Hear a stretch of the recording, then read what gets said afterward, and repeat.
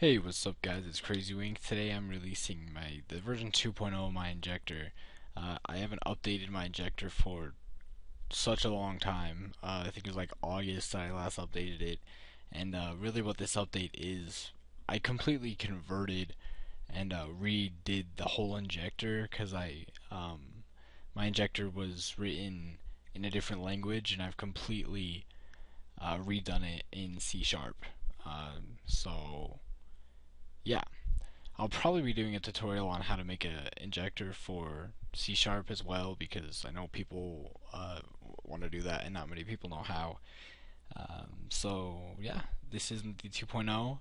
It's just a basic DLL injector. It's got a couple cool things like a drag and drop DLL. All you have to do is drag the DLL there, and it'll recognize it instead of having to search through all your files and go and find it. But you still can do that if you want to using that button right there. Um, you have automatic injection, manual injection, close after injection, the basics, process, and then you have a couple features that tells you the name of it, the directory of the DLL, and the creation date of the DLL. Um, so it's just a pretty straightforward injector, and I'm going to be updating it to add multi-threaded, injection and all that. I just wanted to rewrite the code in C Sharp and get it out there before I start making those kind of updates to it.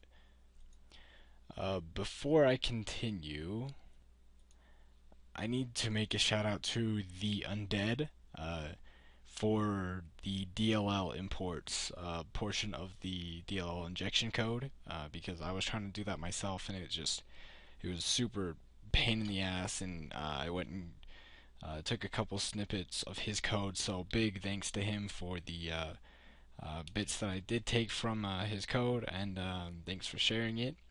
And I'm just gonna show you guys real quick. So what you do is you just drag the DLL there, recognizes the DLL, it gives you all the information about it, and then you just type in the process, which is, I think they changed Slender, or it might just be slender.exe. Let's check. I'm going to open up our Slender here. I think they might have changed Slender's process name. Oh, I didn't set it to automatic injection, that might be why, so let's try it. Now see, that error will pop up. Like I said, I don't have everything completely set up and running perfectly, but the error will just close the program. So I need to find Slender's name real quick.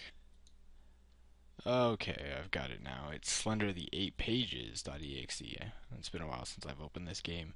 So we're just going to leave it a manual injection, and then drag our DLL in, and we'll inject it here. And then you see that the X goes to a check, that means it successfully injected the hack. And yeah, that's basically it. So thanks for watching, guys, and I probably will be doing a tutorial on C# injection. If you guys want it. If no one wants it, then I'm not gonna do it, because why waste my time if no one wants it, But yeah, so thanks for watching, guys. Thanks for the continual support, and I'll see you later. Oh, also, real quick, I'm working on a game, and it's coming along. It's it's coming at a pretty slow pace, but I'm getting it done. I need a graphics designer because I suck at art. So if anyone knows or is a graphics designer and would like to help me out with this game, hit me up, and we can work on this game together, and I get this done. And I should have a early alpha stages of this game out here in the next, I don't know, month or so. It depends how much time I get it, and if someone hits me up with the graphics. So yeah, thanks again for watching, guys. See you later.